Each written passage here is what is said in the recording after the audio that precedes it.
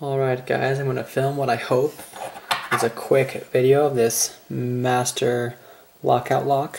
It's one of the ones with a squiggly looking keyway right there. I think it's kind of cool looking. And the key itself is actually pretty nice. Yeah, some nice highs and lows. It works, of course. Now for this lock, I'm going to use a lockpick that I've never actually used in any of my videos before. This is made by Fast Charlie, and it's thin enough that it lets me navigate around without warning. For my tension wrench, I'm going to use a 40 thousandths pry bar from the Longhorn set that I reviewed earlier in my channel.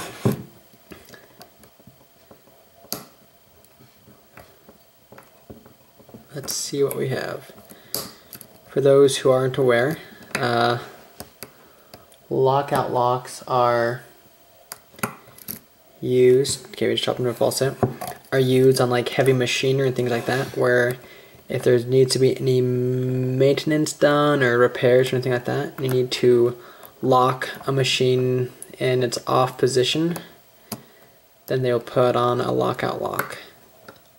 I lost my false set.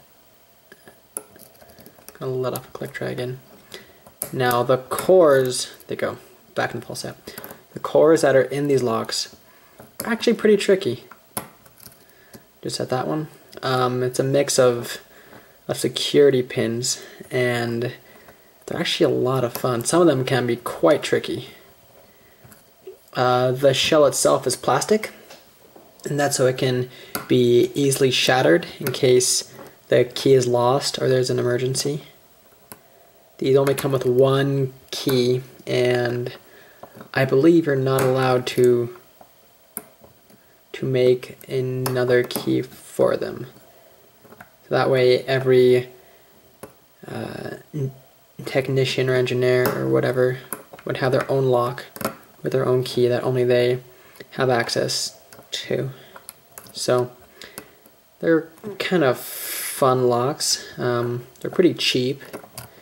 You can find them on Amazon and eBay and a number of places. Alright, we have it open. Now if you have never opened one of these before, you do not want to rotate the core 180 degrees, otherwise everything will fall out and this lock is then useless and ruined and basically not good for anything. So, that's just a quick video wanted to have up there. It's a really cool lock. I really enjoyed this one. If you have any questions, leave them below. If you are also a fan of these lockout locks, let me know. They make them with several different keyways. I really like this keyway. There's one of them where it's,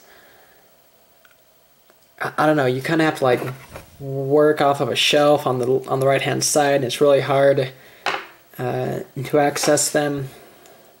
That keyway I do not like. This one though I like a lot. Alright guys, that is all I have. Thank you very much for watching. If you liked what you saw, please subscribe and I'll see you next time.